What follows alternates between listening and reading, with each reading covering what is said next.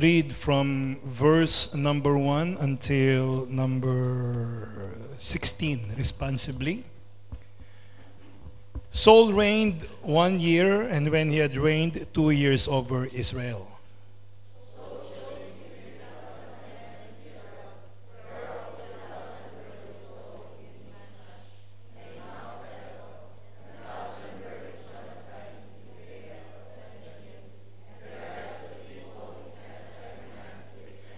And Jonathan smote the garrison of the Philistines that was in Geba, and the Philistines heard of it. And Saul blew the trumpet throughout all the land, saying, Let the Hebrews hear.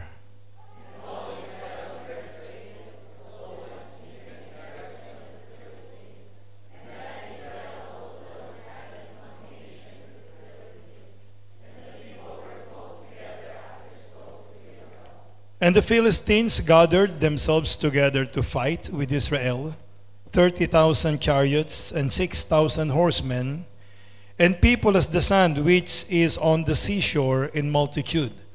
And they came up and pitched in Michmash, eastward from Bethaven.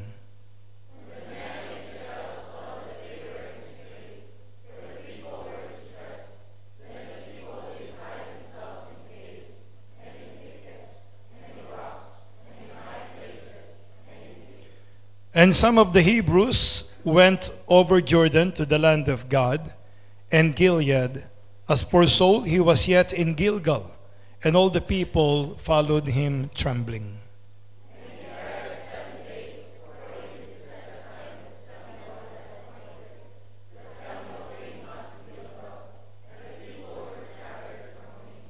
And Saul said, Bring hither a burnt offering to me, and peace offerings, and he offered the burnt offering.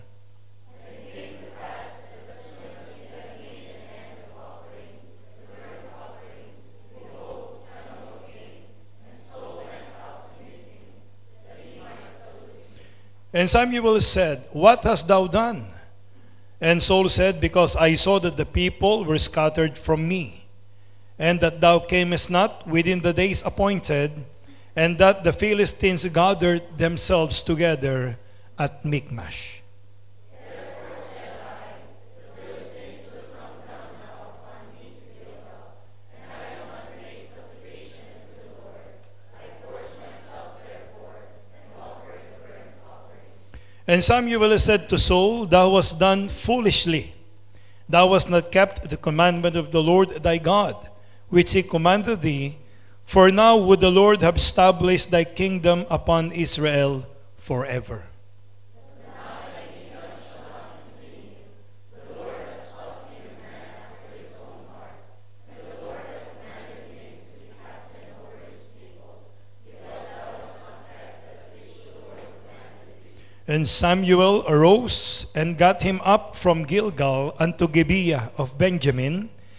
And Saul numbered the people that were present with him, about 600 men. And Saul and Jonathan his son, and the people that were present with them, abode in Gibeah of Benjamin, but the Philistines encamped in Michmash. Father, bless, Lord, the reading of thy word, and I pray, Lord, that you will continue to speak to us as we study your word. Please, Lord, give us an understanding mind, illuminate our hearts, O God, that we may know, Lord, how to apply the words, Lord, that we're going to study in our lives. May we be, Lord, a person that will be according to your own heart, O God, though all of us are unworthy. But as Paul says, that you counted him faithful and worthy, O God, for the calling that you've given him. So, Lord, grant us enough grace so even these things, Lord, will happen in our lives. I pray, Lord, that you will be glorified in everything that we do. Forgive us of our sins. In Jesus' name I pray.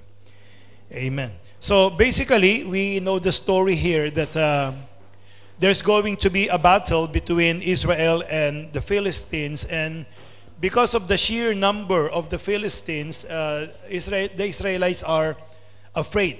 They have not seen and have not synced into them the power of God. If you're going to look at the history of Israel, we can see that they were rescued by the Lord from the most powerful country on the face of the earth, and that was Egypt. The Lord showed His power as He provided for them in their journey every step of the way. The Lord showed them that He is powerful as He defeated countries after countries when they finally entered Canaan. You see, sometimes our problem is that we give in to our fear without trusting the Lord. They fear to enter Canaan because of the giants. They fear to enter Canaan because of the walled cities. They fear to enter Canaan because maybe they do not have the training and experience to fight a battle, because they were slaves all their lives. They were not trained to be soldiers. They were not trained to fight in a war. They were freed from slavery. So fear engulfed their hearts that they do not want to enter Canaan or the promised land, only to know that when they finally enter Canaan, to know that the Canaanites are the ones who are fearful of them, because they have heard what God did in giving them freedom from Egypt, because they saw what God did in preserving them for 40 years in the wilderness. You see, people cannot survive a week in the wilderness. There is no provision in the wilderness. There is no water in the wilderness. There is no food in the wilderness. The weather is unforgiving in the wilderness. But in spite of all these things, they were able to negotiate even around the wilderness for 40 years because of God's provision, because of God's protection, based on God's promises to them. So when they finally entered Canaan, they marched from victory to victory. Of course, there are setbacks, especially in AI, when they trusted in their might and when they trusted in themselves. But every time they fight the battle trusting God, then victory will always happen. It doesn't matter if they are few. It doesn't matter if they are many. It doesn't matter what kind of weapon they are going to use. What is needed is for them to trust the Lord, and God will show them that God will do the rest. So sometimes that is the only thing that God needed from us, to trust in the Lord and not in ourselves. To throw ourselves at the mercy of God and not to look that we can do something in order to accomplish anything from God. So Saul and Israel is facing a formidable enemy, which is not new to them, because there was actually no battle in the past. If Saul is just going to review the history of Israel, there is no battle in the past that they have an advantage. Wala ho. David and Goliath. Bagamat hindi pa history dito yon, pero sa atin history na. David have no advantage if you will look at face value. Yan ang mahirap sa bago cellphone eh.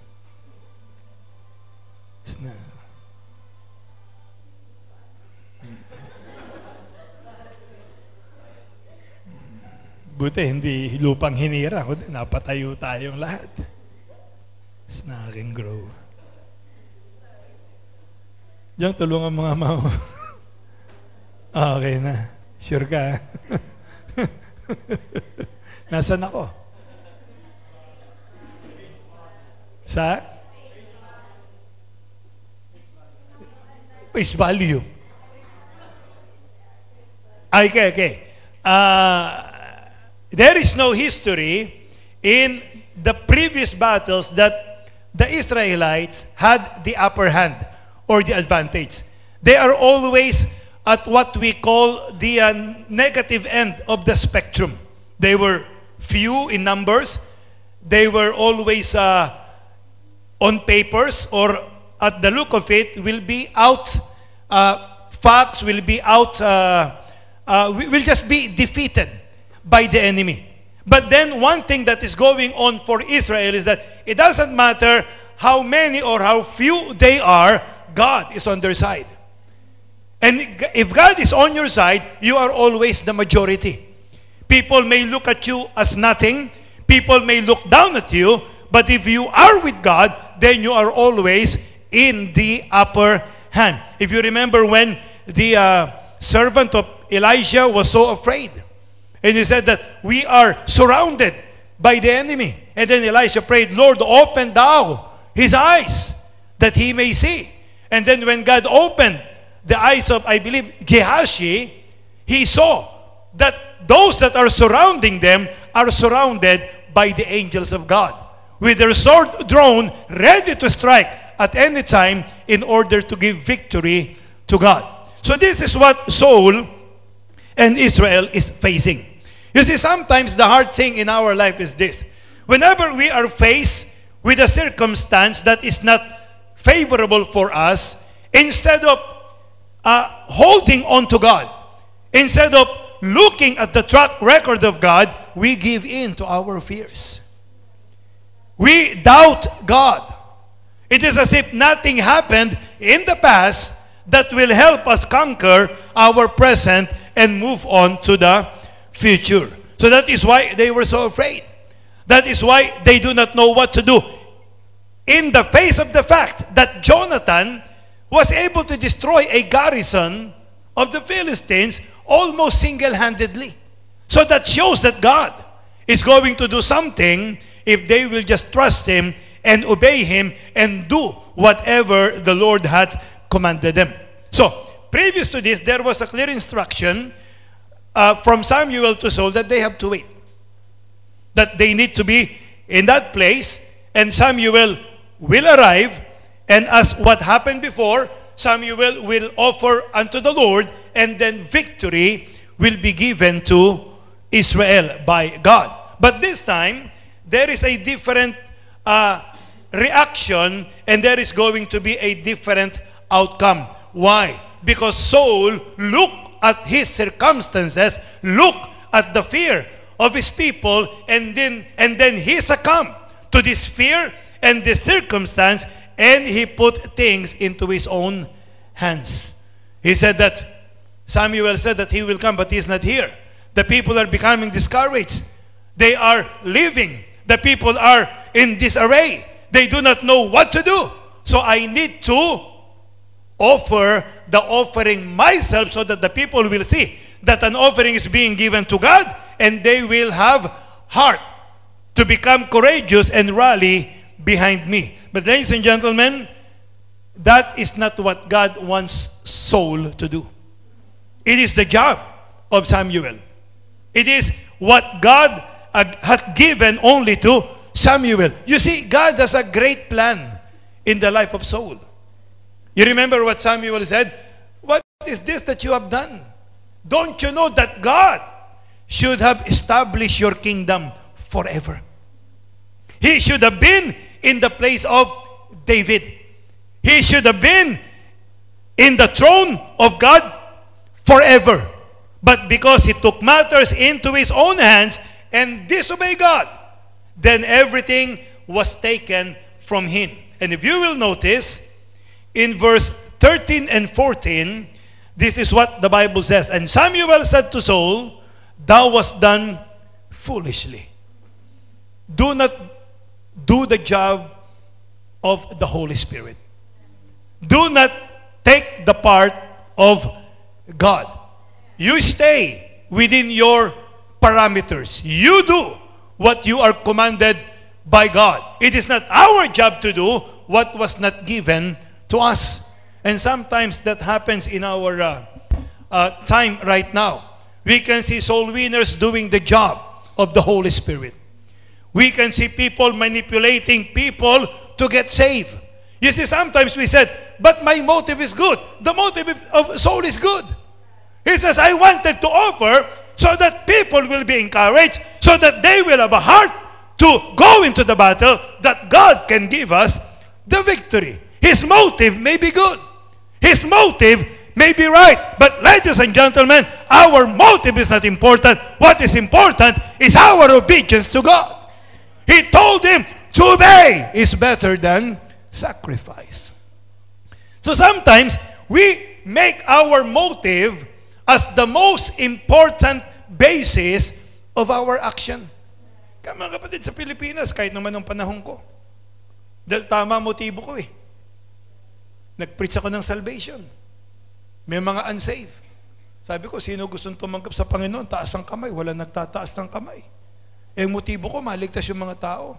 Kahit wala nagtaas ng kamay, salamat sa kamay na yan. Meron pa ba? Oh, biglang magtataas na ng kamay yung iba.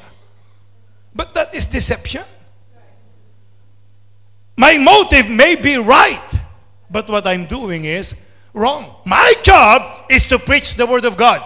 My job is to warn people about hell. My job is to preach salvation loud and clear, and it is the job of the Holy Spirit to convict a person of sin, to convict the person of righteousness, and it is the Holy Spirit who will save the person, not me.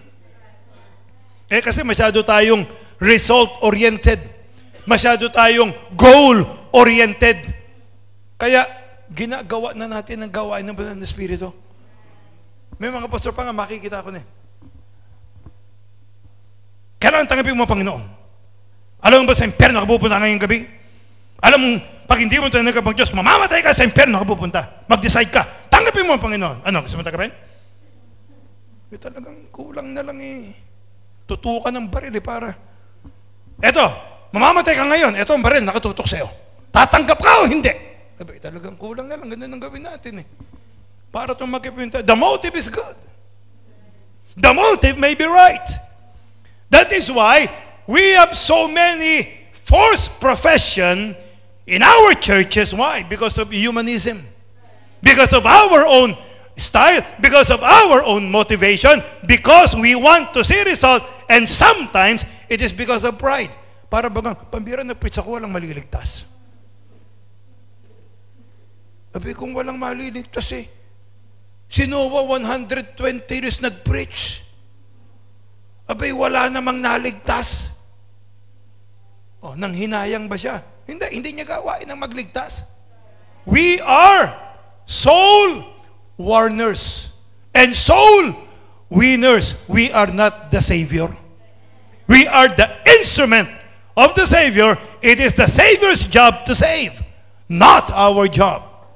Kaya lang, mula nung panahon ng mga apostol, 2,000 taon mahigit na, dahan-dahan lumayo ang simbahan sa katotohanan ng salita ng Diyos. Kaya ngayon, napakalayo na. Pag ito inatake mo, sasabihin, wala kang pagmamahal sa kaluluwa. Sasabihin, walang mangyayari sa ministry mo. Sasabihin nila, tinan mo kung hindi namin ginawa, magiging ganito ba kami karami? Hindi ganun eh, mali ang tingin mo eh. Sa 100,000 sinabi mong naligtas, bakit ganyan lang? Yun ang minsan natin di makita. And Saul is like that. He said, I'm going to put matters into mine own hands, and I'm going to do what I think. You see, what I think is right, so that we can win the victory. You see, you are not supposed to do what you think is right. You are supposed to do what you are supposed to do according to the Word of God. Amen? So he said, and Samuel told Saul, thou wast done foolishly. So most of the things that we are doing in our churches are foolish things. Because we have changed the ways of God. We believe in the saying, God's work must be done God's way. And yet, we do our way, therefore we think that we are God. Because it is our way that we employ in doing God's will in our lives. Thou hast not kept the commandment of the Lord thy God. You see, that was not the job of Saul. It was not commanded to him by God. That is why we need to understand that God is a God of order. If He commanded you, it is your responsibility. If not, then it is not your responsibility. Kaya nga pa ang Diyos, binigay niya sa Israel, tayo yung church, wag natin kunin. Pag inutos niya sa Israel, tayong mga preacher at pastor, wag nating iutos sa church. Kasi maliwanag ang utos ng Panginoong Diyos. Our God is a God of order. Pati yung first fruits, gusto mong gawin ng church. Pati yung pinagagawa ng Diyos sa Israel na storehouse tithing ay gusto mong ipagawa sa church. Pati yung tithing under the law that was only given to Israel, we are giving to the church. Why? Because we want to do it our way. The motive is right.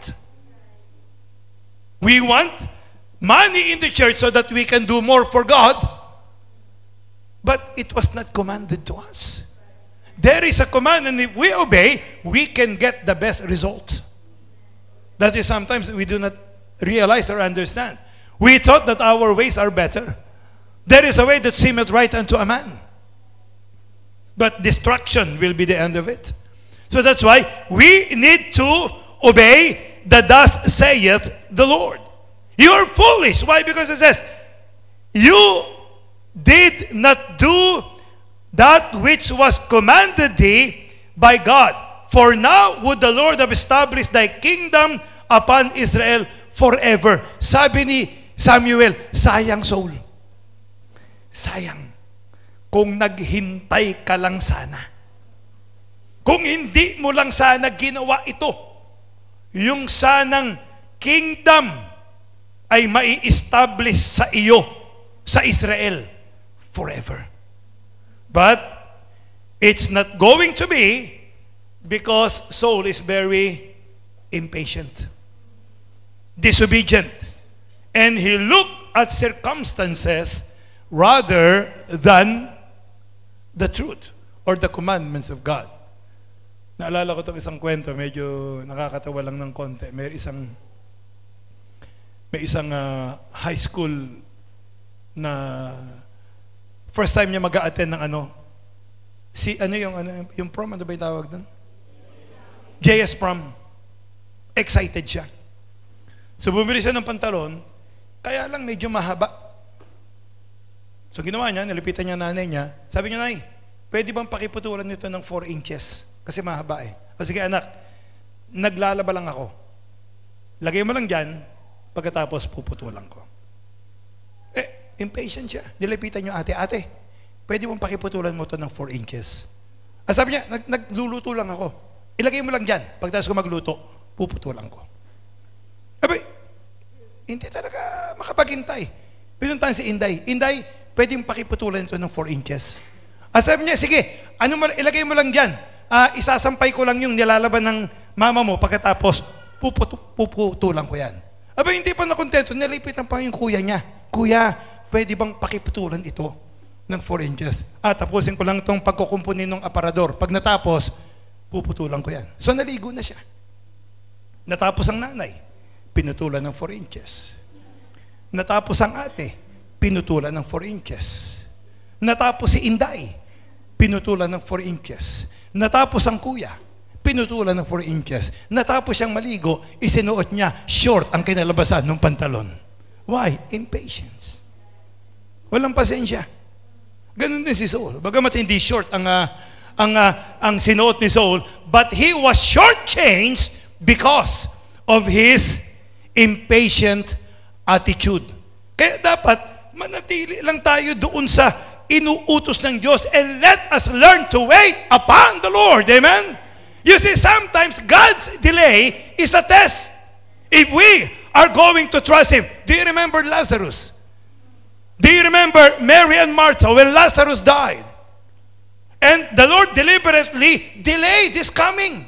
And then when He came after 4 days, they said, if you had been here earlier, he should have not died. But He said, I purposely did that so that people will see the power of God. Amen? And He raised Lazarus to life. What is God telling them? God is telling them, I am the resurrection and the life. Even though you are dead, if you trust in me, then I can bring you back to life. Amen? You see, God has always a purpose for the things that are happening in our lives. Here, God is testing the patience of Saul. And sad to say, he miserably failed the test of God. And verse 14, but now thy kingdom shall not continue. That was the end of his kingdom. That was a costly offering that Saul did in behalf of Samuel because he went ahead of God. But now thy kingdom shall not continue. The Lord hath sought him a man after his own heart. And the Lord had commanded him to be captain over his people, because thou wast not kept that which the Lord commanded thee. So now we are introduced to a prophecy that will happen in the life of David. When God said that he sought for a man after God's own heart, he was referring to King David, whom Samuel anointed to become the next king of Israel. Now, if you will notice, going to the New Testament, when Paul is delivering his sermon at Antioch, he briefly recounts the history of Israel and refers actually to this statement that David was a man after God's own heart. And that is a very beautiful compliment to be called a man after the heart of God. Amen. It is one that characterizes every person who wears the name of Christ. Every Christian should be a man after God's own heart. Every saved, washed by the blood of the Lord Jesus Christ, must have the characteristic of a heart that is following the heart of God. Amen. So that should be my attitude. That should be your attitude. That should be the attitude of all the children of God. Why? Because it is also the attitude that was shown by the Lord Jesus Christ. So we're going to study the life of David as he was called a man after God's own heart. And as we study this, we can also see a parallel between the attitudes of David that corresponds to the attitude of the Lord Jesus Christ that we should also exemplify in our lives. So if we are going to follow Christ, we need to follow David as David followed the Lord Jesus Christ. Before we go here, side note, we can see that though David committed so many mistakes in life, because of his desire to glorify God, he was called a man after God's own heart. Amen? You see, human will never call an adulterer a man after God's own heart. Humans will not call a murderer a man after God's own heart. Humans will not call a prideful person a man after God's own heart. Why? Because humans do not erase the mistakes, but God buried our sins.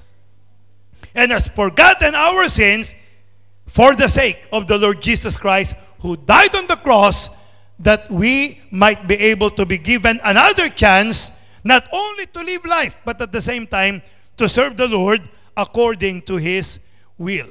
So let us look at why David was called the man after God's own heart. Before we do that, let us go to Acts chapter 13, verse number 22. This is the basic difference between Saul and David. And when he had removed him, he raised up unto them David to be their king, to whom also he gave testimony and said, I have found David, the son of Jesse. Si Jesse pala ang tatay ni David. Ano kaya magaling sa Bible? The son of Jesse, a man after mine own heart, which shall fulfill all my will. Saul did not. Amen. Saul did not. But David did. So even though David committed sins in life, and yet he fulfilled the will of God in his life. Why? Nobody can be sinlessly perfect. Nobody can live a life without sin. And yet, even though sin happened in the life of David, the life of David was characterized by obedience to the will of God. That is why he was called a man after God's own heart. Let us look that we can see that David loved God's word. David loved God's word. Look at Psalms 119, verse number 97. Psalms 119, verse 97. Oh, how love I thy law! It is my meditation all the day. So we can see in these Psalms that David expresses his sentiment of his great love for the Word of God. He says, oh, how love I thy law! It is my meditation all the day. So what David is basically saying is that every day his life is being permeated by the Word of God. In Joshua, the Bible says, this book of the law shall not depart out of thy mouth, but thou shalt meditate day and night. Amen? So, meaning to say, though David is doing so many things in his life, the Word of God is always in his mind. He's always meditating upon the Word of God. Why? So that he can observe to do according to those things that are written in the Word of God, for then thou shalt make thy way prosperous, and then thou shalt have good success. You see, success can only be found in the Word of God. Without the Word of God, we cannot be successful. Actually, the truth of the matter is this. If not for the Word of God, we have a wrong estimate of success.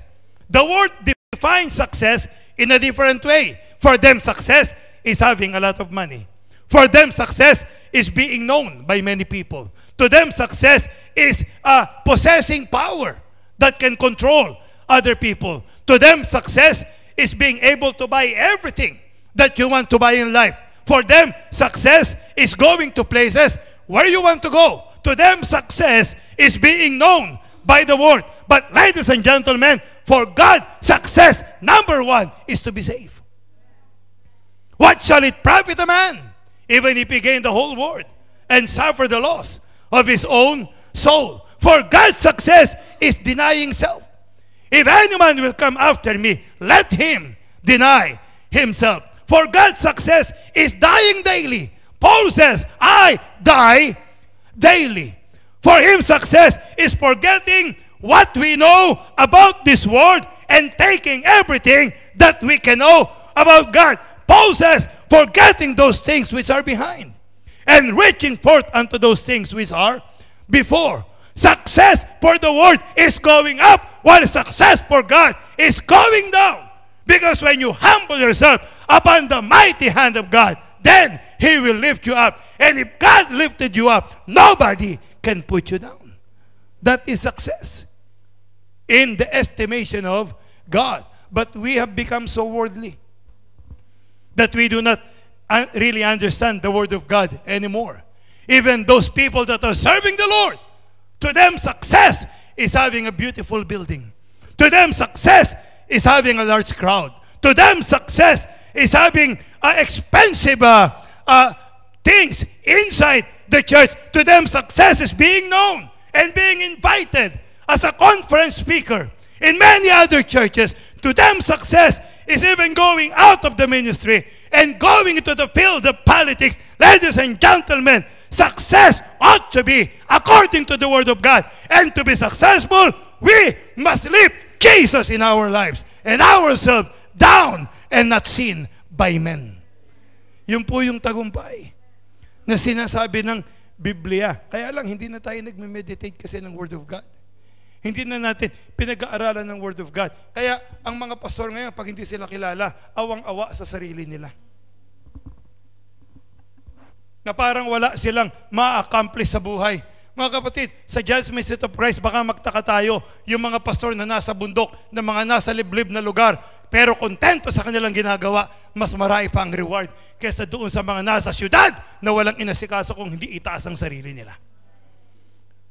David says, I meditate upon the word of God day and night. Why? Loving God's word is the only way that we can find good success. Without the word of God, there can never be success in our life. Look at Psalms 119, 47 to 48. And I will delight myself in thy commandments, which I have loved. My hands also will I lift up unto thy commandments, which I have loved, and I will meditate in thy statutes. Why does he meditate upon the word of God? Because he loved the commandment of God. Most of the times we hate commands. Why? Because we want to do only those things that we desire or love to do. And sometimes commandments are grievous that we do not want to obey them. Sometimes they are hard that we do not want to obey them. But ladies and gentlemen, the person who loves the word of God will obey the word of God even though it is hard. And sometimes they do not even understand. Do you believe that Noah understood everything, but when he was commanded to build an ark, there was no rain during that time? And he was commanded to build the ark up there on the mountains, where there is no possibility whatsoever that there's going to be water. But he obeyed. Why? Because it is the word of God. When you obey, you do not look for comfort. When you obey, you do not look for things that will make you comfortable. When you obey no matter what. You obey God even though it is contrary to your ear. You obey God even though you do not understand. You obey God even though it seems impossible. Why? Because our God is the God of the impossible. The Bible says nothing is impossible with God. That is why, you see, look at the Israelites. They are going to battle Jericho. Jericho is a walled city. Tremendous wall. A very high wall. A very formidable wall. And they were commanded to go around it, not saying anything, and commanded to go around 7 times and shout. Who would have thought that the wall of Jericho will crumble down? Why? Because with God, nothing is impossible. Amen? Kung kayo nung umiikot sila, may isang nagmurmur. Wala, hindi ba bagsak yung wall? Right? So we obey God. David loved the word of God. He loved the statutes of God. He meditated upon it day and night. And ladies and gentlemen, this love for the word of God is due to the fact that the word of God helped us in many ways. Look at Psalms 119 verse 11. The word of God will help us from sin. Thy word have I hid in mine heart, that I might not sin against thee. You see, when we are far from the word of God, we are near sin. When we are near the word of God, we are far from sin.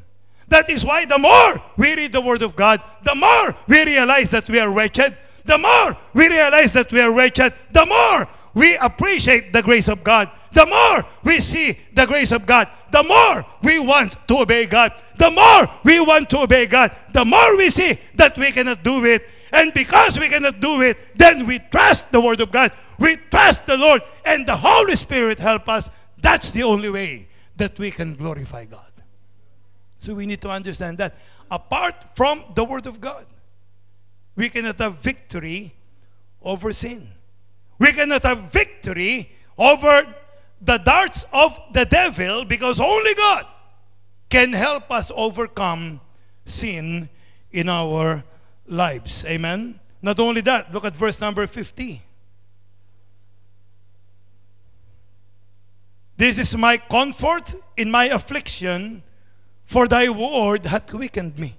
You see, whenever you are sad, whenever you are afflicted, whenever you are in the midst of crisis, you see, the Word of God can comfort you. God has given us another comforter, that's the Holy Spirit, and the Holy Spirit can effectively comfort us as we know the Word of God. Because the Word of God will be applied by the Holy Spirit in our hearts, giving us an assurance that all things work together for good to them that love God. That we may not understand what is happening, but what is happening will end up well with us. Amen?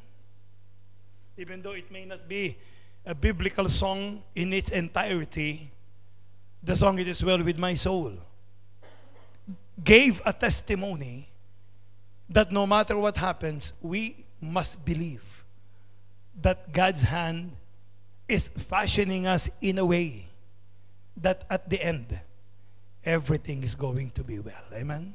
Maaring hindi maganda yung dinadaanan natin. Maaring, Pastor, pati pagkamatay ko, hindi maganda. Hindi yan ang pinag-uusapan. Ang pinag-uusapan, pagkatapos nun, lahat maganda. Ang pinag-uusapan, yung makakakita ng ating pinagdaanan ay pwedeng magkaroon ng pagbabago ng halimbawa sa kanilang buhay.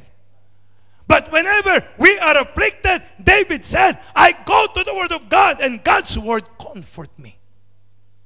Nung ako nag-struggle ako sa aking andropause, kapag ako'y inaatake ng panic, kapag yung phobia ko ay nararanasan kong dumarating sa akin, I go to the Word of God. And it suits my soul. It comforts me. Why? Because the Word of God is quick and powerful. It is alive. And it is powerful and it is sharper than any two-edged sword. It can help us. And remember David experienced so many adversities in life.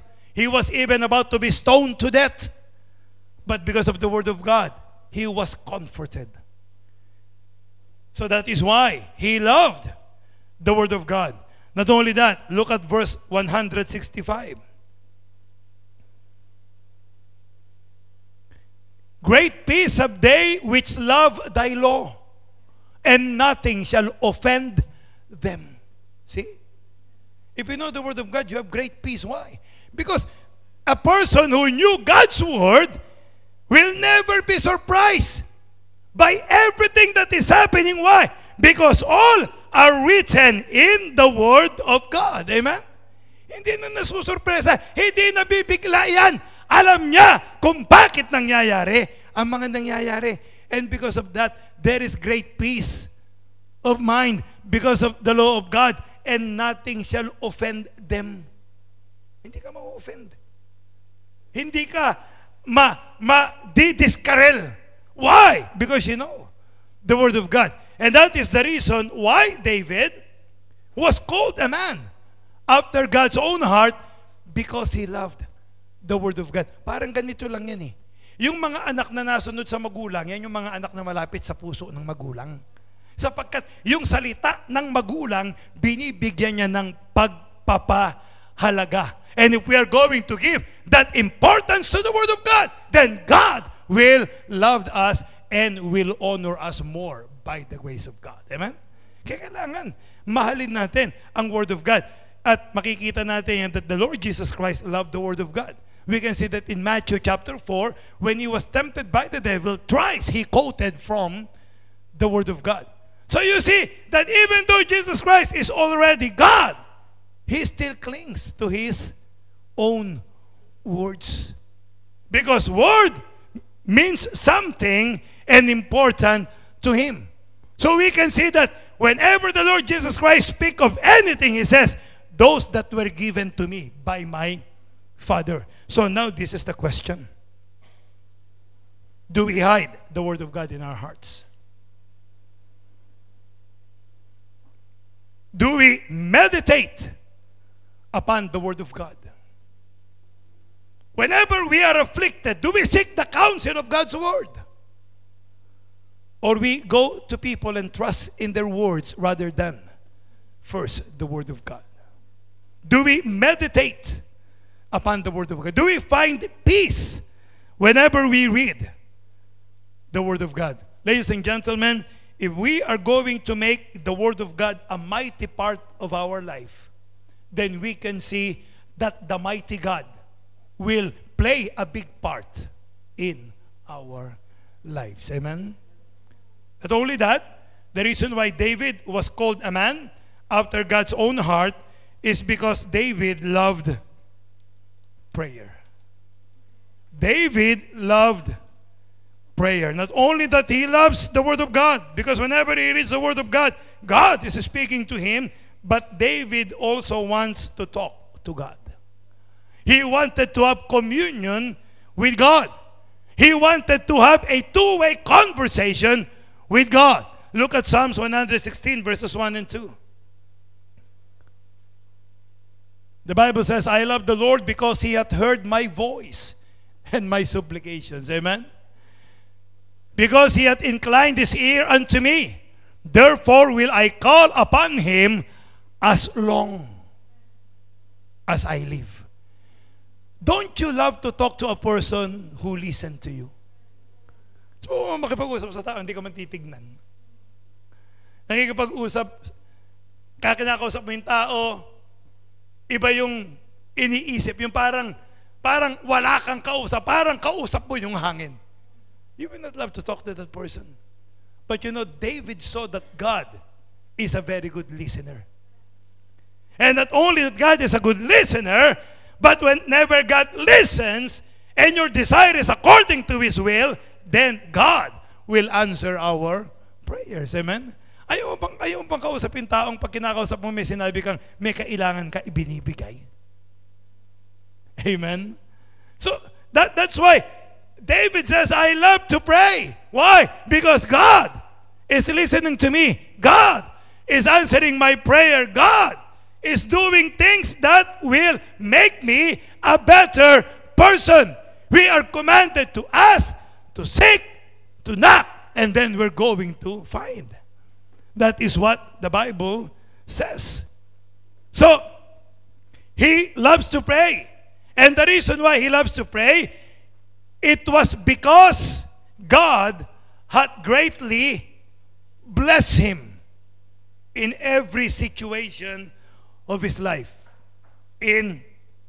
Whenever things are smooth, whenever things are rough, whenever things are favorable, whenever circumstances are unfavorable, whenever David called to God, then God will always come to his rescue. And that is the reason why David loved prayer. It was based on the goodness of God. Look at verses 12 and 13. What shall I render unto the Lord for all His benefits toward me? Is God not good to us? Is God not good to you and to me? Is God not good to all men? You see, God's grace is unlimited. God's grace is not a respecter of person. Because there is what we call God's grace before salvation. The Bible says God has given us life, has given us breath, and has given us all things. We do not deserve life because God knew that we will rebel against Him. We do not deserve these things because God knew we're going to destroy the world. We do not deserve breath because God knew that we are going to waste it. But God is gracious that He hath given everything to man. Alam naman ng Diyos magkakasara sa iba't adan, amen? Pero ginawa niya pa rin ang garden, nilagay pa rin sila ron. Binigay pa rin lahat ng kanilang pangangailangan. Why? Because God is a good God. And God is good all the time. Ang Diyos nagpapaulan, hindi lang sa mananampalataya, kahit hindi mananampalataya, umuulan. Pinapatubo ng Diyos ang pananim, hindi lang ng mga mananampalataya, kahit ang mga hindi mananampalataya. God is good to all men. But there is a special grace that God has given to those who are saved. And that grace will summarize our life. Our life, eternal life, started with grace and our life will end in grace. There is living grace and there is dying grace. You see, we can see that in the life of Stephen. When he was being stoned to death, the grace of God was there.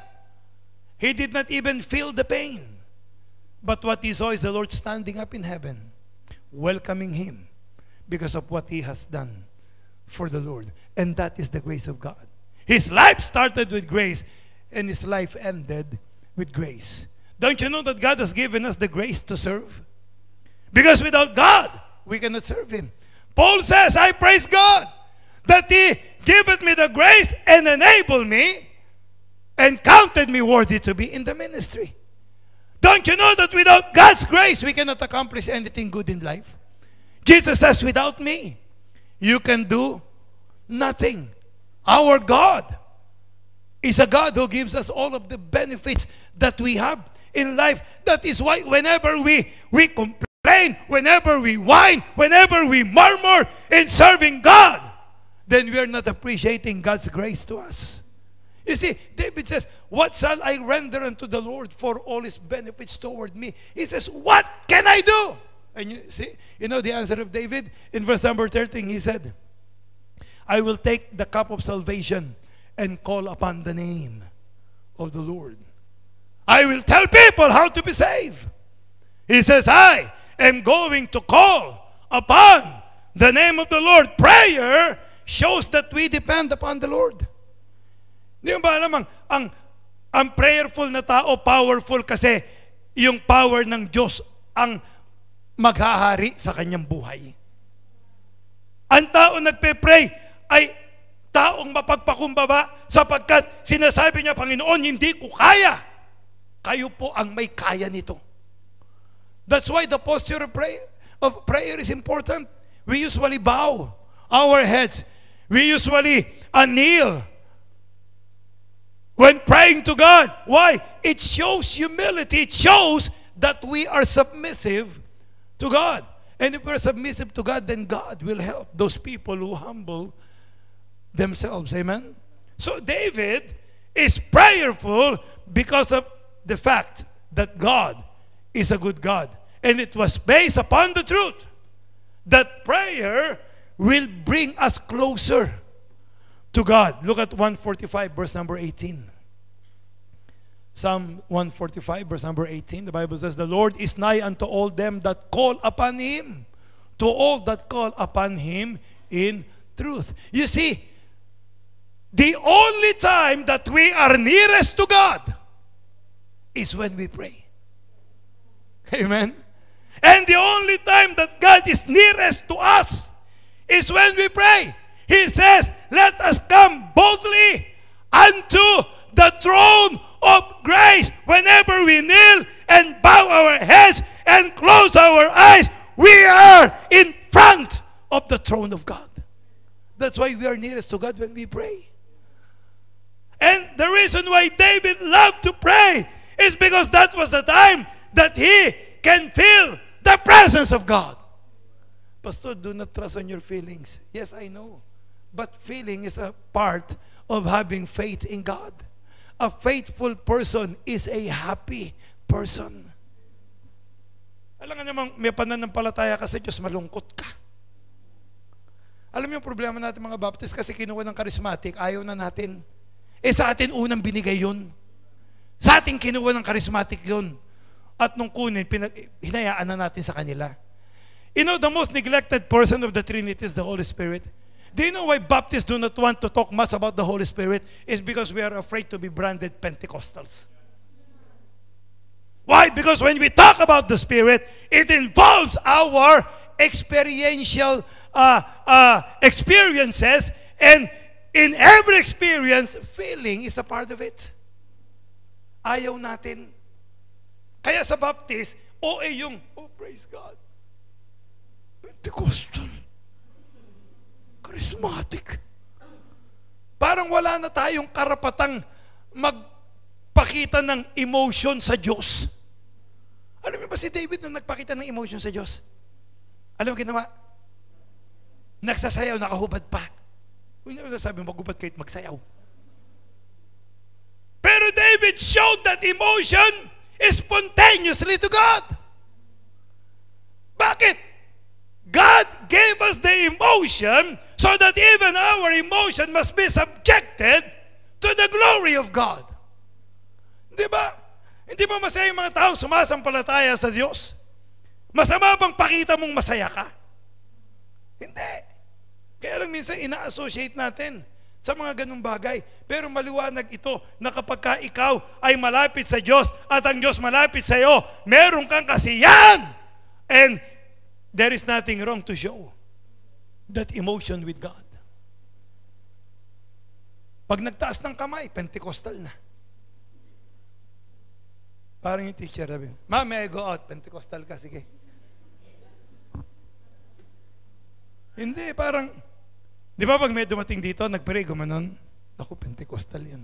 Maaring oo. Pero pag baptist ka, gumanon ka, Pentecostal ka ba?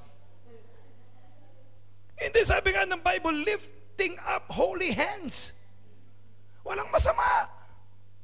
Tiyakin mo lang na Rexona won't let you down. Amen? Mahirap naman yung taas ka ng taas ng kamay. And it is you they're talking about. Wag naman. Ayusin mo rin at tiyakin mo na walang power na lalabas na hindi maganda whenever you are lifting up your hands to God. Walang masama. Meron nga baptist na baptist talaga ito. Isa sa napuntahan ko niya, lalo na sa South, sabihin ko sa iyo, sabihin nyo lahat ng baptist ng Pentecostal. Kapag nag-pray, ganunan yung mga yun Amen, preacher! Yeah! O gumaganon sila kung fundamentalism lang ang pinag-uusapan, mahihirapan ka makakita ng mas separatist sa mga yun. Pero they are open in showing their appreciation to God. Hindi nila gawa yun. Hindi tulad ng kilala ko sa Pilipinas, gawa yun. Sabi pa nga, magdala kayo ng panyo, ganun niya. Aba nagpipreach. Yung gawa na yun. Bakit? Kasi may choreography na Ang ating pagsamba sa Diyos at ang ating pagpapakita ng emosyon is spontaneous. Kung paanong inilagay ng Diyos, ganun nalalabas sa ating puso. And ladies and gentlemen, Jesus was also a man of prayer. Amen? We can see that whenever there is a chance, the Lord Jesus Christ will go in a private place and pray. Look at Luke chapter 5, verse number 16. Luke 5:16.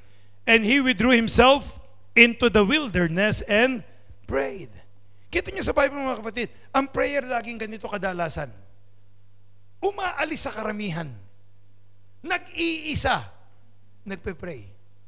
Utos nga ng Diyos pumunta ka sa loob ng closet at doon mag-pray ka secretly. At ang Diyos that heard your prayer secretly will reward thee openly. Kaya ako nagtataka sa mga Baptist, gusto mag-pray rally sa harapan ng Senado. Hindi ko makuha. Hindi abot ng isip ko kung bakit ganun. Ang abot ng isip ko ito, nagpapaka-spiritual para hangaan ng mga tao. Ladies and gentlemen, praying is lifting up the Lord Jesus Christ in our lives. Sabi nga ni Paul sa 1 Corinthians 14, when I pray with tongue, I pray with my spirit, and I talk only to God. Pero yung pagsasalita is for the edification of people. So hindi, kaya nga, ang walang kwentang conference sa buong mundo, yung prayer and fasting conference. Biro mo, pinapaalam yung lahat na nandoon nagpa-fasting kayo. Ano sabi ng Bible? When you fast, mag-ahit ka, maligo ka, magmukha kang masaya. Hindi tulad ng mga Pariseo, when they fast, hindi sila mag-aahit, hindi sila maliligo, hindi sila talagang.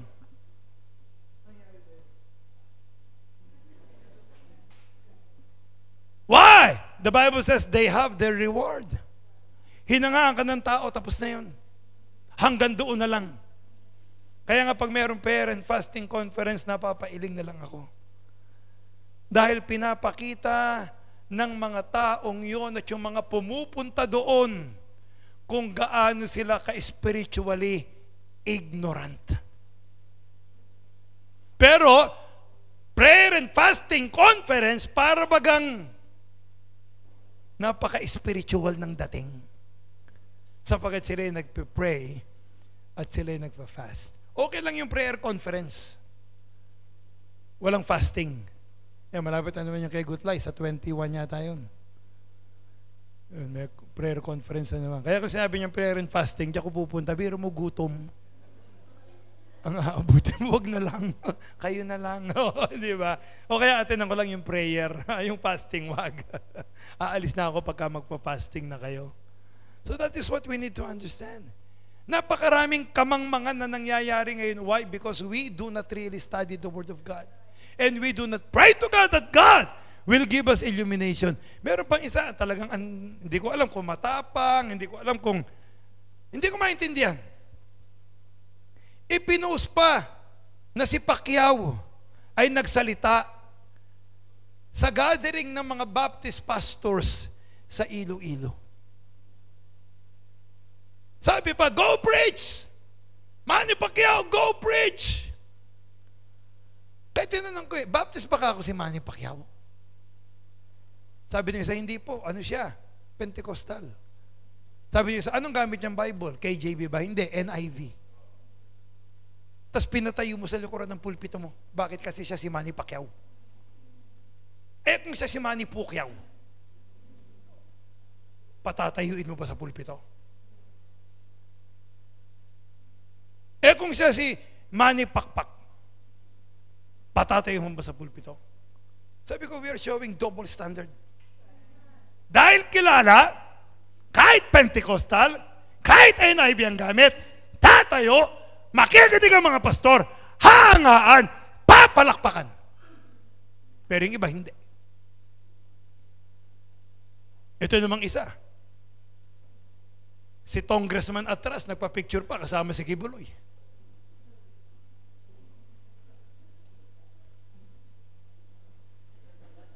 The father of first fruits and the father of the universe.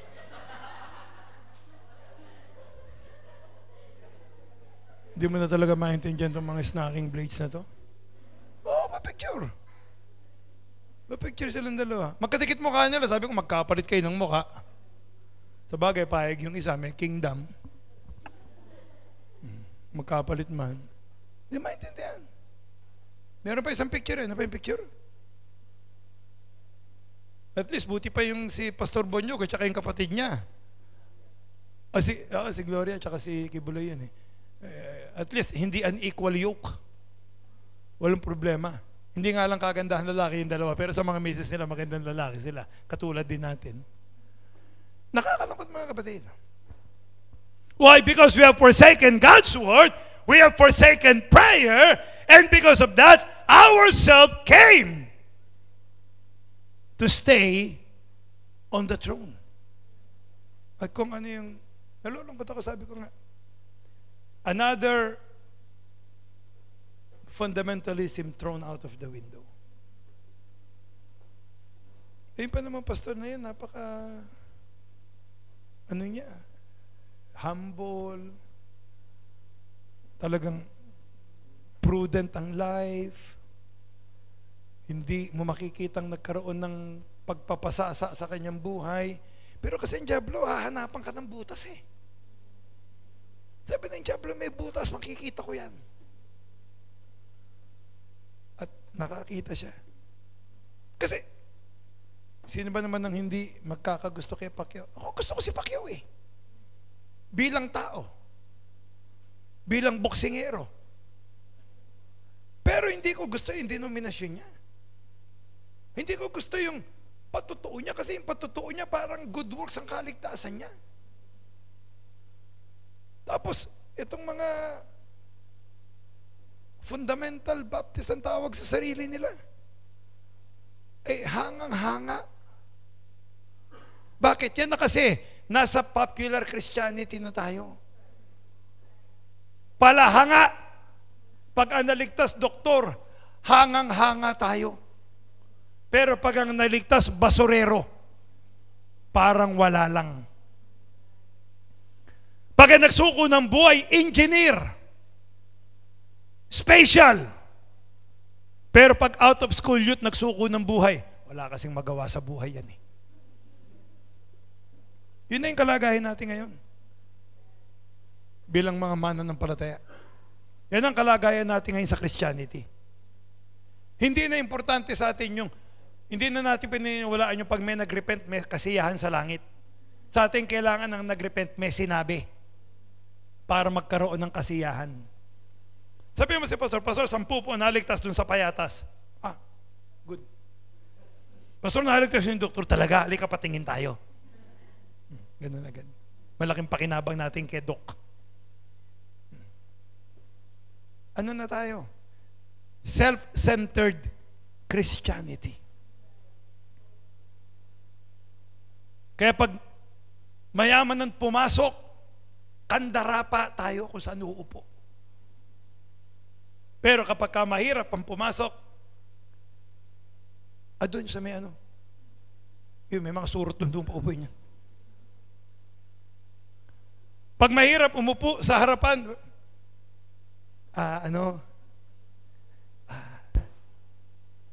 doon ka kasi may upo mamaya dyan, ha? Okay? Nakita ko pala.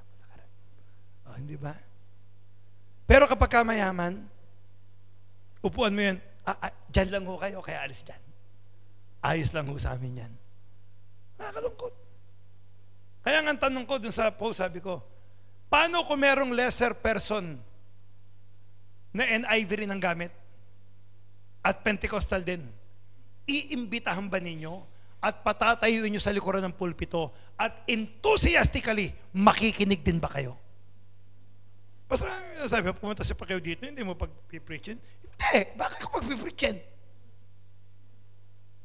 Pastor, discrimination. Hindi ako nagde-discriminate, hindi ako nagko-compromise. Iniingatan natin yung pulpit. Hindi tayo mas mabuting tao kaysa kay Pacquiao, marahil. But this is the church of God. And it must be protected by the grace of God. So nakakalungkot. Bakit? Kasi inalis na natin yung Word of God.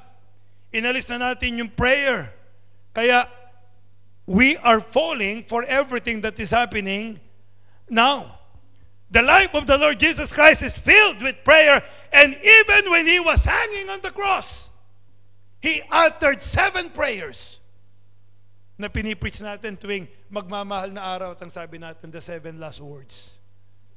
Hindi man 7 words yun, yun lang, my God, why hast thou forsaken me? 11 na yun, isa pa lang yun. Yun naman, 11 last sayings. Ayan. 11 last prayers. 7 last prayers. Kung ano man yan. But what's important is that prayer is a life. It's part of the life of the Lord Jesus Christ. And in Luke 18:1, look at what the Lord Jesus Christ says.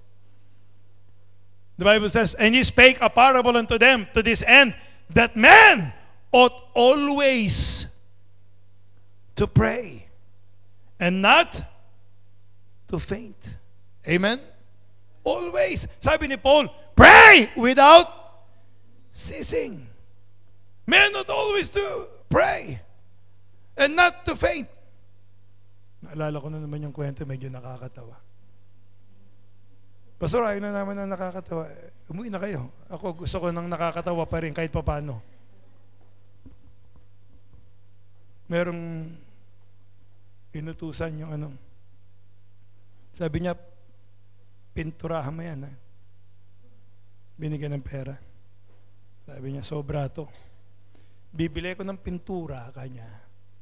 Para dumami, lalagyan ko ng maraming thinner. Tsaka ako pipinturahan. Hindi niya na karkula. Pag may thinner, mapusyaw yung pintura. So mas maraming ulit. Hanggang hindi natapos, nagkulang. Naku, kanya, yari ako kay Father, kanya. Sapat pa naman yung binigay na pera para sa pintura. So habang tinitignan niya, sabi niya, naku, Panginoon, patawarin niyo ako. Ano ang gagawin ko? Sabi ng pare, narinig, nilakaran yung boses, repent and sin no more.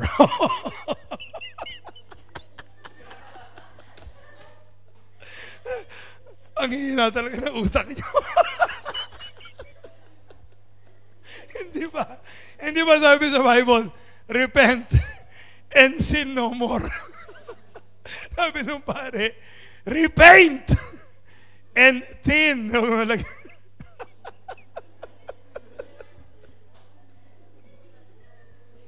Kaya ayoko na nagpapatawa. Natawa talaga ako. Aray ko. Sabi niya, repent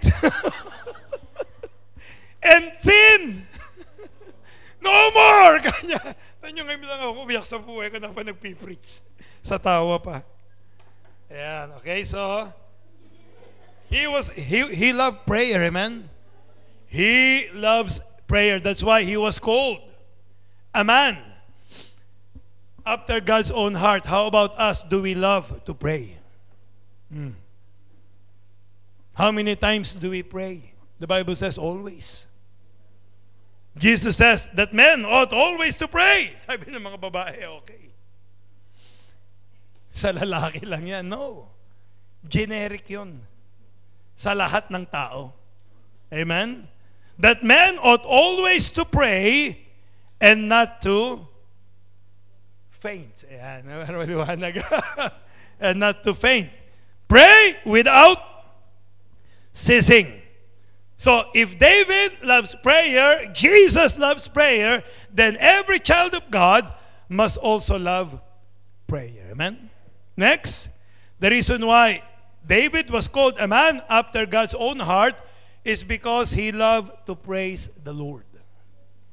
Yan naman ang isang kinatatakutan natin. He loves to praise the Lord. Sa mga Baptist, parang tabu yung praise the Lord. Parang pag may nagsabi, hallelujah. Pag gusto ko magpatuto, praise God, hallelujah. Charismatic ka natin ganyan, no? Talagang tayo mga Baptist, wala tayong judgmental. Parang hindi na pwedeng gamitin si David, he loves to praise God. Look at Psalms 119, verse number 164. Ito sabi ni David, 7 times a day do I praise thee. Sipin mo yan.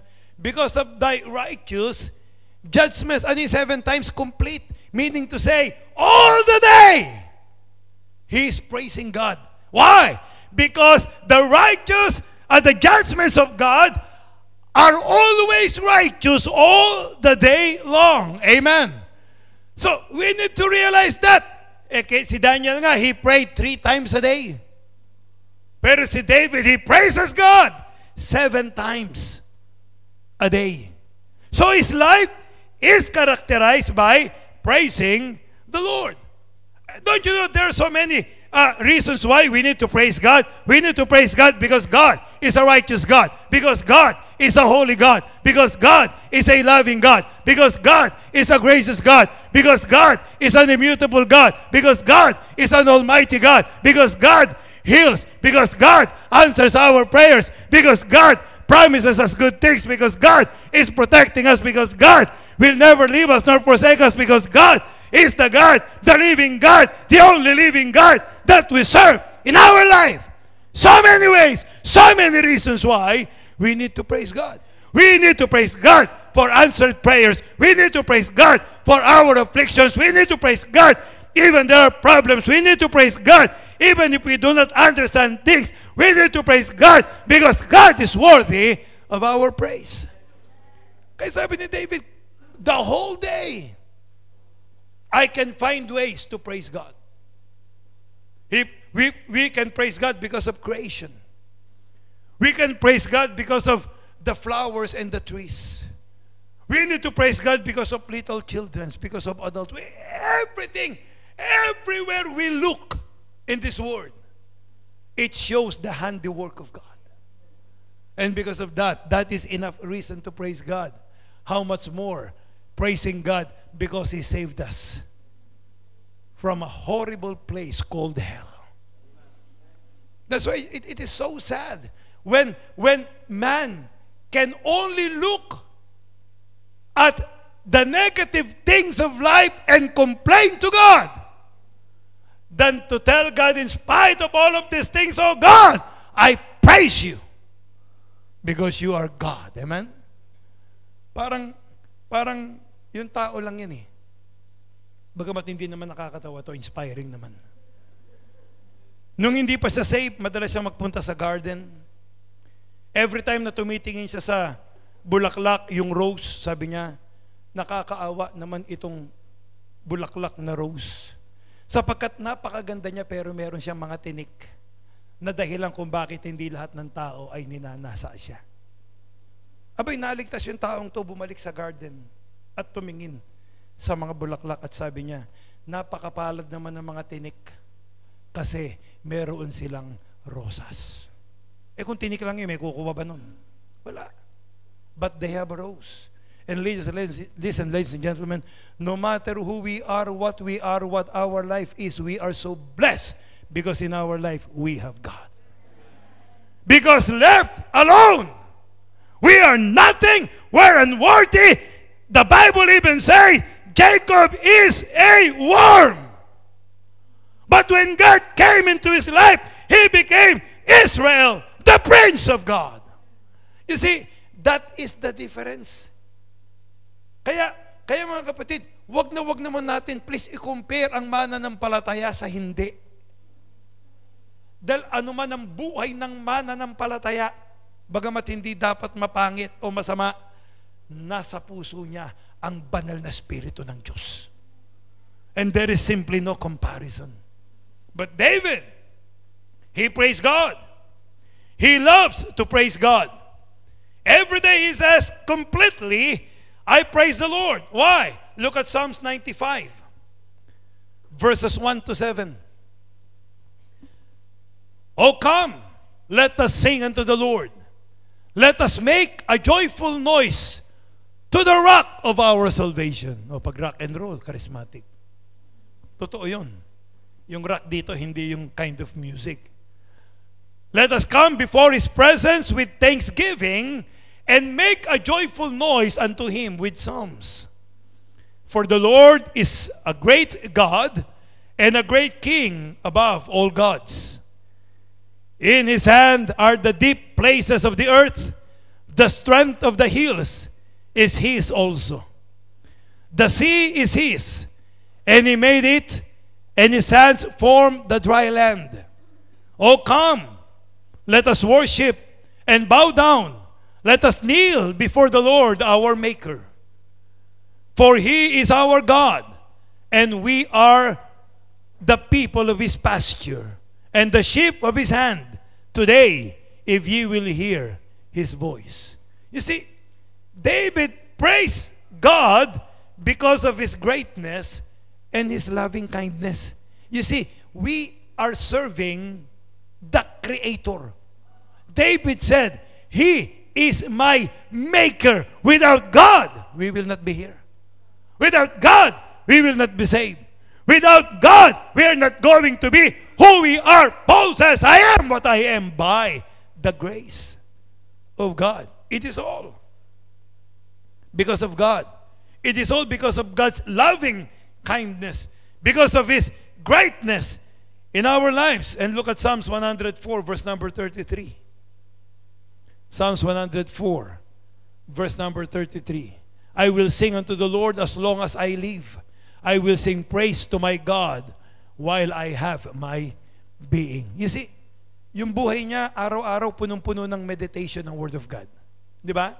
Yung buhay niya araw-araw punong-puno ng praise sa salitaan ng Diyos. Yung buhay niya araw-araw punong-puno ng prayer. Tingnan mo yung buhay ni David, ha? Pero, nagkasala pa rin siya. Nadaya pa rin siya ng dyablo. Nangalo niya pa rin siya, pumatay pa rin siya, nagyabang pa rin siya. Bagamat punong-puno nandito, ano pa kaya tayo na kulang-kulang ng mga bagay na ito? Amen? At minsan nagtataka pa tayo, bakit nagawa ko yun? Bakit nangyari sa akin yun? Sagot? Kulang tayo ng pag-ibig sa salita ng Diyos.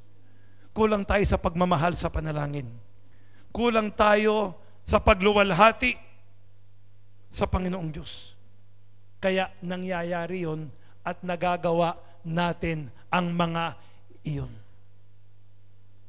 And we should not be surprised when these things are happening. Because our life is not filled with praise, with prayer, and with the Word of God. And we can also see in the life of the Lord Jesus Christ in Matthew 11:25-26. We can see here, and at the time Jesus answered and said, I thank thee, O Father, Lord of heaven and earth, because thou hast hid these things from the wise and prudent, and hast revealed them unto babes. Even so, Father, for so it seemed good in thy sight. So he praised God because of the goodness of the Father. He's part of the Trinity, and yet he praised the Father in his life because he loved to praise like David. Actually, David is like Jesus who loves to praise. Look at Matthew 26, verse number 30. David is a singer, a songwriter. He loves to sing. And the Bible says, and when they had sung an hymn, they went out into the Mount of Olives. Even the Lord Jesus Christ sang with the church during his time. He sing praises unto God. And as Christians, question, do we delight in praising God? Do we delight in singing songs to God? Do we take time to praise God even in our prayers? Our activity, our life must be like the life of David, that everything that happened to his life is about God. Look at Psalms 147 verse 1.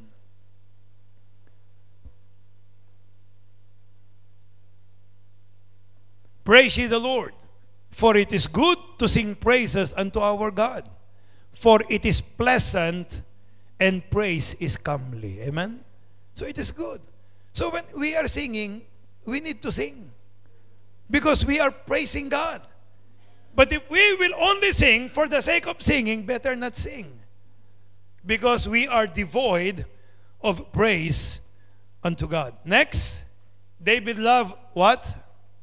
He loves what? The Word of God. He loves, and then he loves to praise God.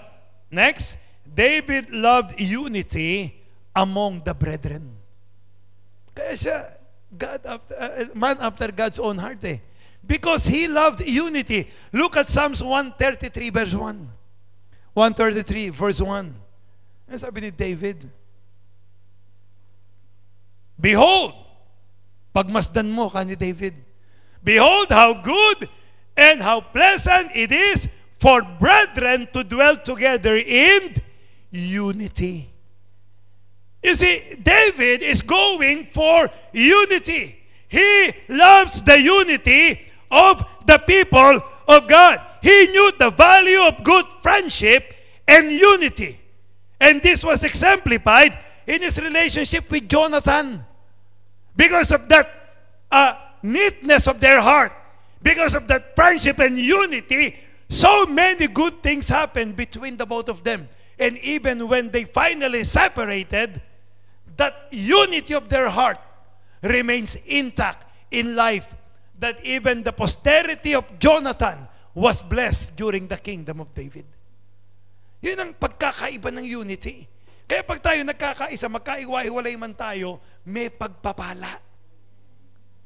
At ano yung involved sa unity? Ang involved sa unity yung pagkakapareho ng kaisipan, lalo tigit sa salita ng Diyos. We have the same mind, the mind of Christ. That is why the Bible says that in order for us really to serve God, there must be a renewing of our mind from being worldly to the mind of Christ. Because if we have the mind of Christ, then we have one mind. And that is of Christ. Amen? Kasi kung kanya-kanyang isip, iba-iba isip natin eh. Iba-iba yung palagay natin eh. Iba-iba yung pananaw natin. But if we have the mind of Christ, then there is unity of purpose. Unity of desire. Unity of goal. And there is unity in everything that we do. There will be transparency. if we are united. Hindi tayo nagtataguan ng plano ng isa't isa. Kasi united tayo. Hindi, kunyari, united ako pero meron akong sariling plano. Hindi nila alam yun. Ako lang nakakaalam nun. Hindi, paano tayo nagkaroon ng unity? Meron ka palang sariling agenda. Naalala ko na naman si Batdoy. Yung dating boyfriend daw ni Maribel. Nag-aaral kami sa Bible School. Pare-pareho kaming walang pera. Kasi wala kaming support sa church. Actually, first year, ang church hindi nagsusupport ng Bible student. Kasi, ang sabi ni Pastor, baka napagaya ka lang, sayang ang pera. Dahil usually, first year, maraming nagkukwit. Pag second year, susuportahan ka na niya. Ang support niya, 15 pesos a month. Sabi ko, baka yumaman tayo. Baka kung saan-saan tayo makarating sa 15 pesos. A month, ha? Bagay, nasa langit na si Pastor, hindi niya dinig ito. Yun lang ang pera namin. Kaya ako nagti-three-wheeler ako ng Sabado-Linggo ng gabi para may pandagdag sa pamasahe tsaka pandagdag sa pagkain. Minsan, walang masyadong pasahero. Ang mahirap pa sa gabi, ang mga pasahero, lasing. Yung mga umuwi ng madaling araw. Minsan, ang bayad sa'yo, babangagin ka pa. Ganun. Kaya minsan, may pera, minsan wala. Itong si Batdoy, talagang laging kami, sosyo. Sabi niya, wala akong pera eh. Sige, kami nang bahala sa'yo. Nung lahat kami maubusan ng pera, hindi namin makita. Naglakad kami, maghanap kami pagkain. Nakita namin sa bakery, kumakain mag-isa. Yung palang ginagawa niya, hindi nagko-contribute, tinatago yung pera niya. At pag wala na kaming pera, siya lang ang may pera. Siya lang ang kakain. Hindi unity yun. Anong tawag doon?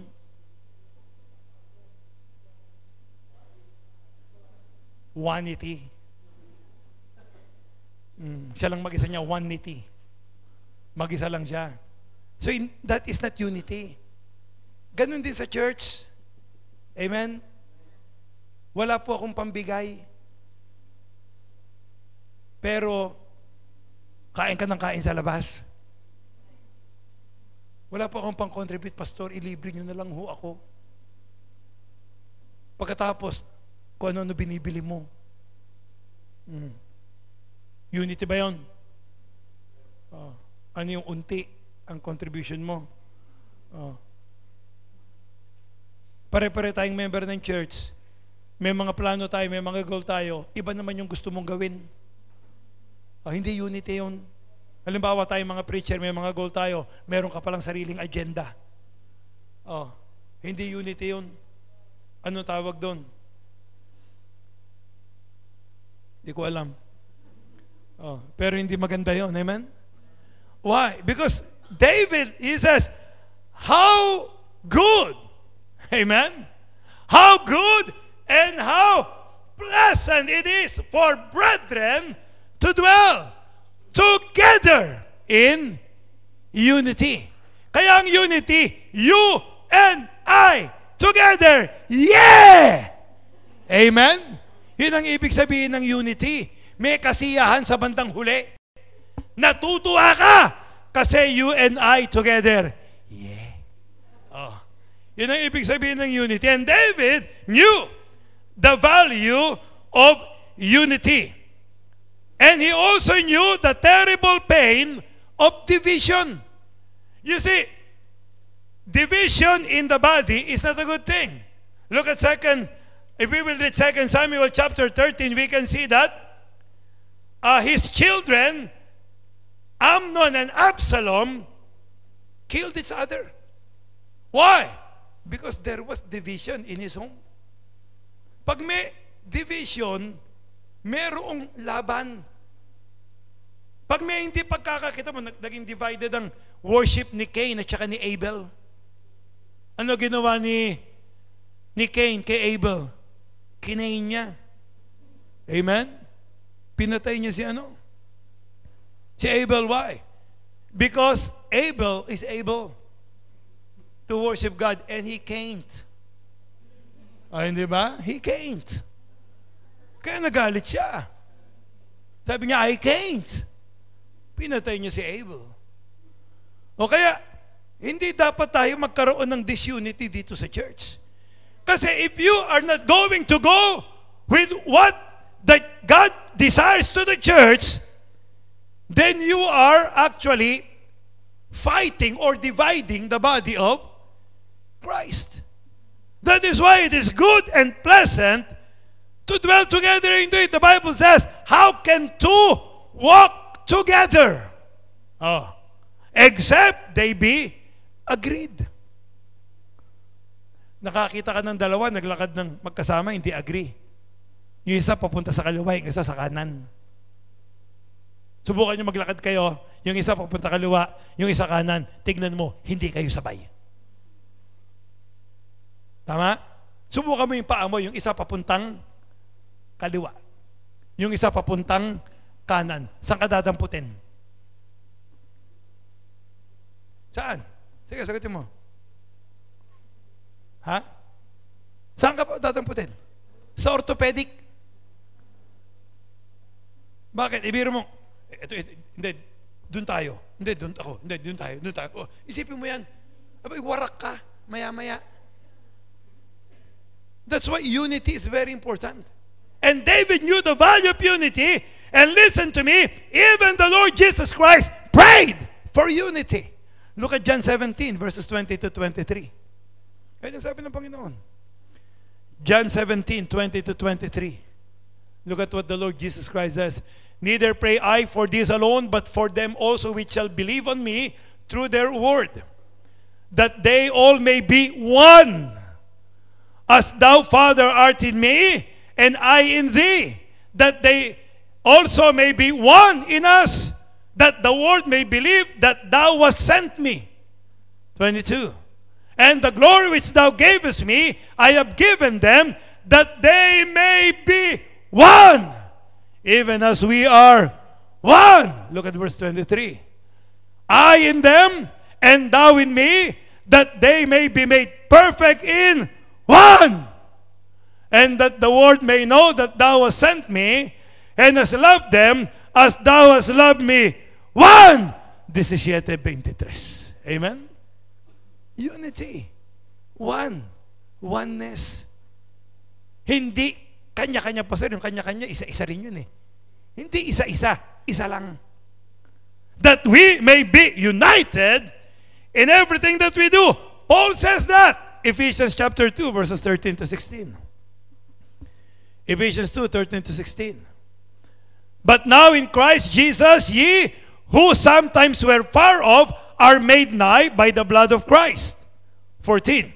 For he is our peace, who hath made both one, and hath broken down the middle wall of partition between us, having abolished in his flesh the enmity, even the law of commandments contained in ordinances, for to make in himself of twain one new man, so making peace. Verse number 16. And that he might reconcile both unto God in one body by the cross, having slain the enmity thereby. Unity. Amen? He loves unity. That's why he was called a man after God's own heart. If you love unity and you pray for this church to be united, and you are united with this church, will God not call you a man after his own heart? The heart of God is for us to be united, and we desire to be united. Therefore, we are people after God's own heart. If we love unity in our midst. Question: are you displaying proper attitude necessary for us to be united in the Lord? Yung ba yung attitude na pinapakita mo? Or nagpapakita ka ng attitude of dissension? Ay hindi, meron ako sarili dyan. Yun ang gagawin ko. Meron tayong individual soul liberty. Gagawin ko yun. Only do not make your liberty as an occasion to sin or to make other people stumble. At isa pa, mga kapatid, kapag ka ang church nagkakaisa, lalo na yung majority ng church, isa o dalawa lang kayo na hindi, baka naman kayo mali. Amen. Kasi sanay tayo sa you and me against the world eh. Hindi, sabi ng Bible, konti lang yung tama. Sa mga ano yun, unsaved. At saka save. Mas maraming unsaved kesa sa save. So ang save, konti marami. Konti, di ba? Broad road, maraming nadaan. Narrow road, konti nadaan. Ang gusto na Diyos sa konti, united. Huwag mo na sasabihin sa konti, may konti pa. Ay may konti ka na kapag kaganon. In-apply mo yung principle, natapos na yung principle. Among the people, there are only few who will find the narrow way. And among those that are in the narrow road, the body of Christ, huwag mo nang sabihin yung minority, sila yung tama. Kasi minority na yun. Huwag ka ng minority na, leader ka pa ng minority. Yung mga minority leader na yun. Minsan hindi na natin naiintindihan kung ano yung puro hugot tayo. Anong nangyayari? Di ba? We love unity and we love unity, then we are a man after God's own heart. Amen? And lastly, amen, tuwa na sila. Yung mga gutom, matutuwa na. Yung mga inaantok, natutuwa na. Ako rin tutuwa na kasi matatapos na. David hates every false way. David hates every false way. Psalms 119:104.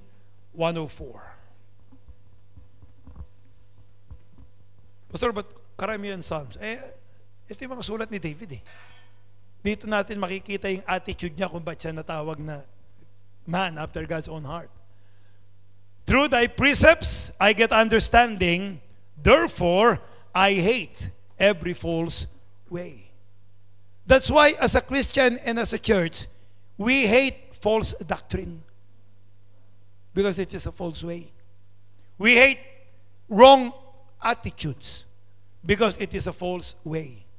We hate those things that are not according to God, and that is why sometimes we need to hate what we are doing.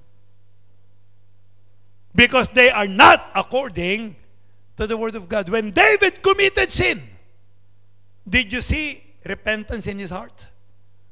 That when he committed that sin with Bathsheba, and when the child became sick, he knew that is the hand of God. Then you can see him mourning. You can see him in sackcloth. You can see him doing things in order to gain the favor of God. Why? Because he hated what he had done that forced the hand of God to take even that precious child from him. He hated every false way. Look at Psalms 101, 3-4.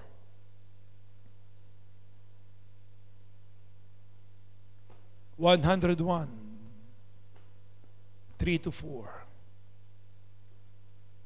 He says, I will set no wicked thing before mine eyes. I hate the work of them that turn aside. It shall not cleave to me. A froward heart shall depart from me. I will not know a wicked person. You can see separation here from the word. You can see here separation from wicked people. You can see here that he will not be unequally yoked together with unbeliever. He says, I will not know a wicked person. Not that you are not acquainted with wicked person, but he is not going to be a friend or close to a person who is wicked. Look at verses 6 and 7 of the same chapter. Mine eyes shall be upon the faithful of the land, that they may dwell with me. He that walketh in a perfect way shall serve me. Sabi niya, ang titignan ko, ang kasamahan ko, yung mga faithful. Yung mga may takot sa Diyos. Yung mga may pagmamahal sa Diyos. Yung lumalakad in a perfect way. And these people will I allow to serve me as king. And then verse number 7. He that worketh deceit shall not dwell within my house. He that telleth lies shall not tarry in my sight. You see, his attitude of hating every false way make him selective in his friends and his activities with the people that he is with. Kaya mga kapatid, alam ko nagtatrabaho kayo. Alam ko sa trabaho nyo may mga unbelievers. Pero hindi kayo dapat nakikisama sa kanilang mga gawi. Sila ang dapat mong igawi dito. Hindi ikaw ang gagawi sa kanila. Sabi niya, yung mga nagsasalita ng kasinungalingan, hindi ko man patatagalin ng tingin ko sa kanila. I will not even look at them. Sabi ni David, and we know that God hates sins. Amen? And that is why David was called a man after God. Sa panahon natin, eto yan. Akala mo naman kung sino kang magsalita laban sa mga makasalanan. Ikaw! Wala ka bang nagawang kasalanan sa buhay mo? Ayun. Sa tao, pag may nagawa kang mali, wala ka ng karapatan. Sila kaya may karapatan, wala ba sila nagawang mali? Yan ang maintindihan eh. Kala mo kung sino ka na magsabi ng katuwiran, wala ka bang ginawang mali? Tingnan mo ako, alam kong may ginawa akong mali, kaya sinasabi ko puro kalikuan. Buti na yung sinasabing katuwiran kahit may nagawang mali. Kaya dahil may ginawa kang mali, ang lahat ng sasabihin mo, kalikuan. Parang mali na, minali mo pa. Amen? Eh, mali, itama mo. Yun ang importante. So, nagiging judgmental tayo in a wrong way. You see, as long as we are adhering to the Word of God, sabi ni David, hindi ko man patatagalin tignan ng mga masasamang tao. Pero siya adulterer, murderer, prideful person. Pero ba't sinasabi niya to? Because there is a provision of God for repentance, and when you repented, God will clean you, and when you are clean, you start all over again. Oh, di ba? Eh, Pastor, ginadjust ako, kasama yon. Pero wag ka mag-alala dun sa mga yon. Dahil yung mga yon, kahit mabuti pa magsalita, hindi pakikinggan. Hinanapan lang ng excuse yung kanilang patuloy sa mali. Pero kapag kayo mga may pagnanasa sa katuwiran, kahit na ano pa nakaraan mo, pakikinggan ka kasi mahal nilang salita ng Diyos. Kaya mong alalahanin yun. Huwag mong abalahin ang sarili mo. Don't use much of your time to those people who will not listen anyway. But spend your time to those people who would like to repent, just like what you did in your life, and that is profitable unto them. Amen? May pakinabang. So Jesus also hated error and false way. Look at Matthew 21, 12 and 13. And Jesus went into the temple of God and cast out all them that sold and bought in the temple, and overthrew the tables of the money changers and the seats of them that sold doves. And said unto them, it is written, my house shall be called the house of prayer, but ye have made it a den of thieves. Ano kaya kung nandun ka, no? Sa eksenang yun. Ano kaya sasabihin mo sa Panginoon? Violente naman pala itong taong to. Pero mong paghahagis yung mga ano, hindi nilang kausapin. Oh, huwag kayong magtinda rito. Tahanan to ng ama ko. Eh, ba't pinaghahagis niya? Pinaglalatigo niya pa nga yung mga ano eh. Mga nagtitinda eh. Pinagtatapon niya yung mga tinda nila eh. Bakit? Eh kasi sabi niya, nakasulat na yan eh. Alam nyo na yan eh. Tapos ayaw nyo pa, eto, ang bagay sa inyo. So minsan, kapag ka paulit-ulit, napupuwersa. Kaya kung sabihin, Pastor, napaka-violente mo. Pasigaw-sigaw ka agad. Kapatid, baka naman 30 beses mo nang inulit yun. Eh siguro yung sigaw, baka sakasakaling matanggal yung tutuli na nakaharang at di mo naririnig. That might be the way. But look at the Lord Jesus says, why? He hated every false way. He hated those things, and He showed His hatred to them, and yet Jesus did not commit sin. so you can be angry and sin not. Let not the sun go down upon thy wrath. Pwede ka magalit, pero wag kang magkakasala. Ano ang tawag sa galit na hindi kasalanan? Holy anger. Ayan. Ba't ka nagalit? Kasi na holy mo. Holy anger. Amen. Hindi kasalanan yun. Look at Matthew 23. Hindi na natin babasahin yung buong chapter. Pero dito makikita natin yung disdain ng Panginoong Diyos sa mga Sadducees and Pharisees. Why? Because they are hypocrites. They are making a public show, showing themselves holy, when the truth of the matter is that their heart is filled with darkness. Ito yung mga false teachers. Ito yung mga false teaching. Ito yung mga false pretenses. And God hated those things. Question, do we hate every false ways? Yan. Minsan may nababasa tayong mali. Ganun na lang ba? Ako nung nabasa ko yung kay Manny Pacquiao, yung pinost, ito agad ang pasok sa isip ko eh. Sasagutin ko ba ito? Hindi. Pwede ko sabihin, hayaan ko na lang to. Wala lang ako makakaaway na naman. Pero hindi pwede eh. Kasi mali talaga yun eh. O kaya, nag-comment ako. Tapos may nag-comment. Una, wala nagko-comment. Puro amen eh. Amen. Go preach. Go, Senator Manny Pacquiao. Talagang puro puri. Tanong ko, Baptist ba yan? Nagko-compromise niya ata tao. Bigla ngayon, nadaing bumanat. Yung iba kasi naghihintay lang. Kaya sabi ko sa inyo, kahit sa barkada, importante starter. Gusto niyo away? Walang mag-aaway. Pero pag may starter, away agad yan. Ganun din minsan sa atin.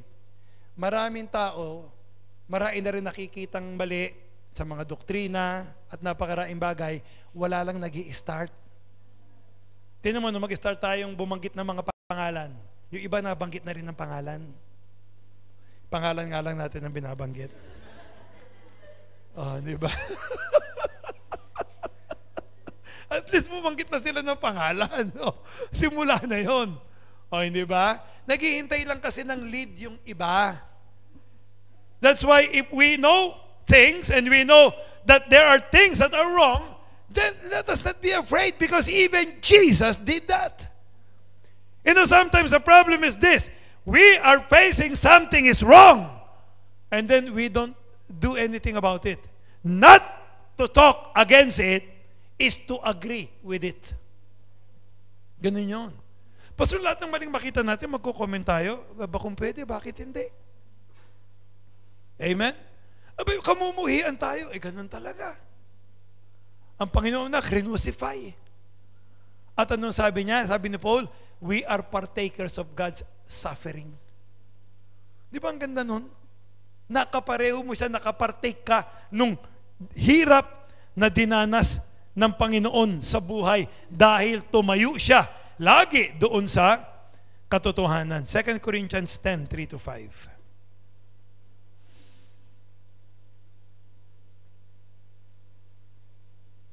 For though we walk in the flesh, we do not war after the flesh. For the weapons of our warfare are not carnal, but mighty through God to the pulling down of strongholds. Ano yung strongholds? Ito yung ginawa ng diablo sa church mula nung umalis si Paul. Nag-establish siya ng stronghold dahan-dahan.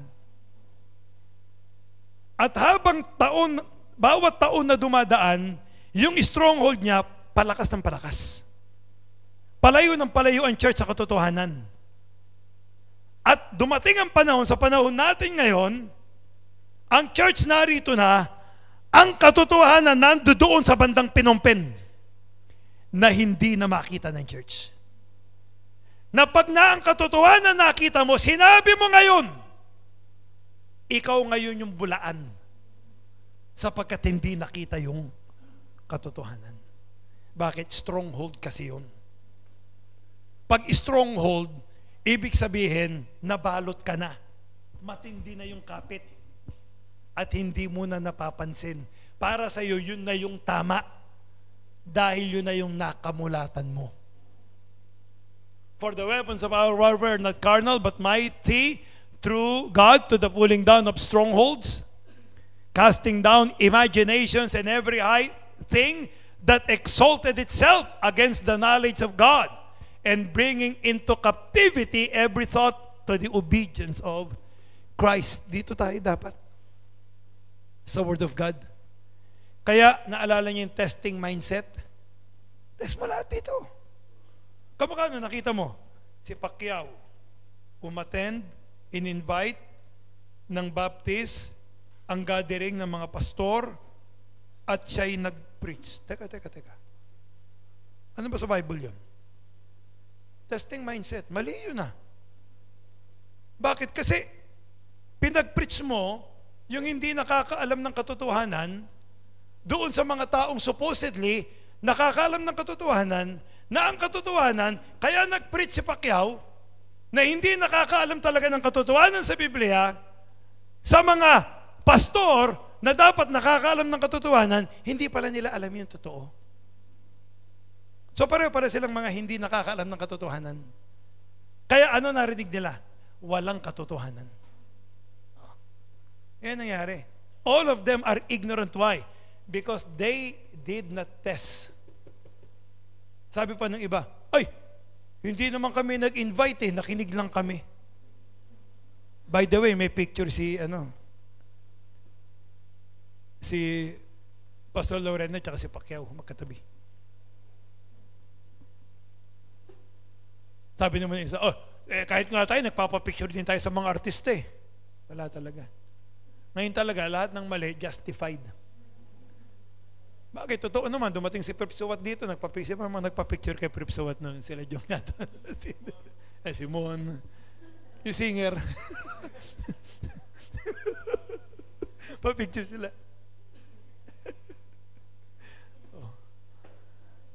Wala, talaga, i-justify na lahat ng mali. Bakit? Because that is the work of the flesh. We tend to justify everything that we do. Listen, while we are to love the sinner, we must always hate the sin. So ladies and gentlemen, as we close today, we can see why God called David a man after God's own heart. Why? Because he did everything that God commanded him according to his will. And you will also see that when the Lord Jesus Christ started his ministry, when he was baptized by John the Baptist, then the voice of the Father from heaven said, "This is my beloved Son, in whom I am well pleased. Hear ye him." And ladies and gentlemen, one day, we will stand before Christ at his judgment seat. Will he say, "Well done, thou good and faithful servant. Enter thou into the joy of the Lord." So how about it?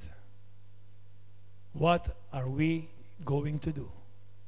Are we going to follow David as he followed Jesus, so that each and every one of us, though we may have something in the past, but if we will focus on the present and move on to the future, serving God, loving his word, loving prayer, loving to praise God, hating sin and every false way in our hearts, and if we will do that, then as David was complimented by God, as Jesus was lifted up by God the Father, then we will also hear the ultimate compliment from the Lord Jesus Christ if we will serve God and do the things that were mentioned today as we serve God in this word. Shall we stand up, please? Every head's bowed. We use